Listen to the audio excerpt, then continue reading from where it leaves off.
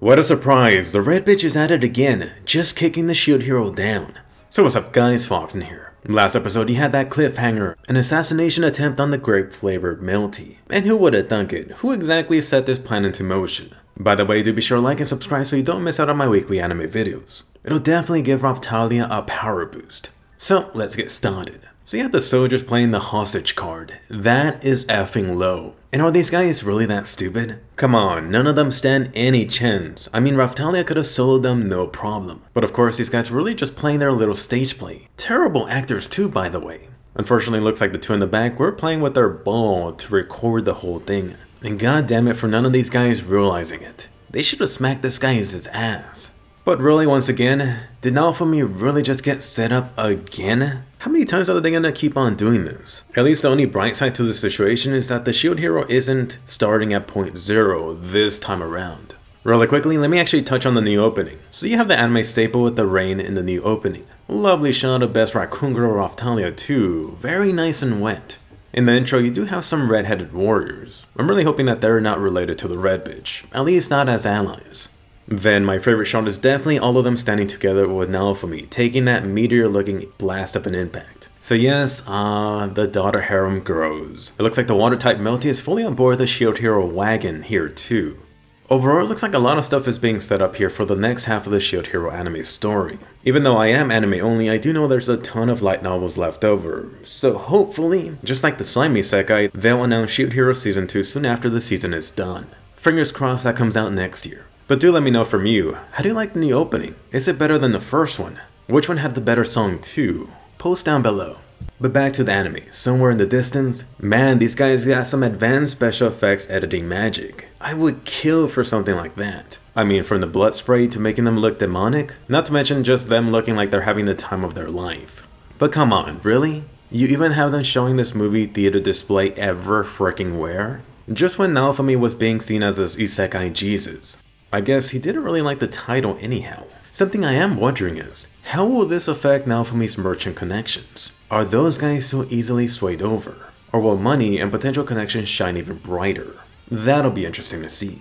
You even had these wanted posters. Really reminded me of what the scouts went through in Attack on Titan Season 3. Poor Raphtalia too, she's not ugly like that. Spot on for the KFC girl and Naofumi though. But come on, really, doesn't Melty have any authority or power at all? I almost want to say useless, although that does make me think of some other certain water type. As for that soldier dude that got captured, they should have beat his ass to get more information out of him. How about threatening to feed him to the giant hen? It worked for the bandit guys. As for Melty here, this girl is so stuck up on sticking up for the asshole of a King Papa. To be honest, Melty right here was really annoying me. I mean, how old is Melty? You somehow want Naofumi to understand you, but you're not exactly giving him anything to work with. Words, little purple girl, use them.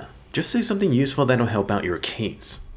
Either way, perfect time to ditch this dumpster of a place. Go head out to that shield hero loving country, shield freedom or something like that, and level up Raphtalia too.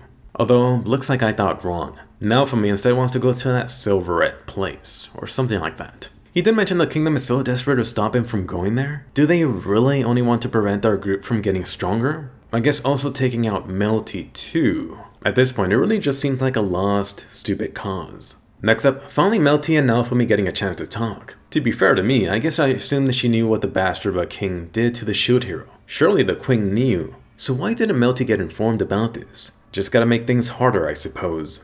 Either way, some juicy reveal dropped. That bastard king? That a-hole married into royalty. Oh my god. Naofumi, you better bring that up next time you see him. Or should I say next time you're sticking your shield up his ass. Also right here, just reasserting the queen is a true one in power. So get your ass back to the throne. Anyway, up next, although the three heroes were the one helping to chase down Naofumi. Time for a beatdown for all of them. But come on, all of these guys can't be this stupid. They should have at least been able to see that Melty wasn't kidnapped at all. And to give Melty some credit, she almost got through to them. But as you know, that goddamn red bitch again. Really girl, a brainwashing shield? You're not even funny at this point, someone just burn her the hell up. If anything, this red bitch is the one brainwashing people left and right. I mean, just think about it, how many heroes is she banging in the background? I bet something else is burning from her. So let me know your thoughts on this red bitch versus Naofumi situation. Is this getting overplayed now? Or does she make the perfect disgusting villain? Just pause for a second and let me know down below. As for the escape, of course it would try to use Filo to get away. It's not like the heroes would just stand there and watch. Ironically, that dumbass spear hero could have gotten them all killed with that stunt he pulled. This guy even had the pedo balls to touch Filo. Oh, and how fitting, the red bitch is a fire type. I was so glad to see Raphtalia put her down, but goddamn, she's still alive. And then KFC girl should have really smashed the spear guy in the balls with those One Punch Man gloves. In the end here, Naofumi actually ended up believing in the bootleg Kirito. Let's see if this guy actually pulls through. As for the Shadow Ninja appearing here, hey, thank you for not helping earlier by the way. Oh, you want me to meet the queen who hasn't showed up? At least tell him where she's located. Although, I guess Melty knows. And then finally, the second princess and the shield hero actually getting closer together, calling each other by Melty and Naofumi. So that's right, Melty just moved up a base past poor Raphtalia. Better get to work. As for that cliffhanger with the red bitch burning everything up, I'm betting she's burning up some poor animals or demi-humans just to draw out the shield hero. Not a bad plan, I gotta admit. And then this episode, a new ending too. No surprise to see Raphtalia getting a huge highlight. They definitely know what sells. Not to mention best girl.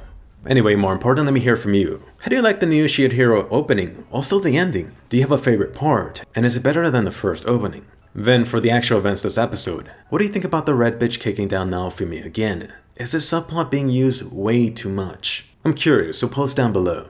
Anyway, be sure to smash that thumbs up and subscribe. Besides my weekly shield hero videos, don't miss out on my weekly Attack on Titan SAO and other juicy anime videos. SAO Season 3 did just end, so go ahead and check out my teaser on what's coming up next. Be sure to set up bell notifications and I'll see you guys later.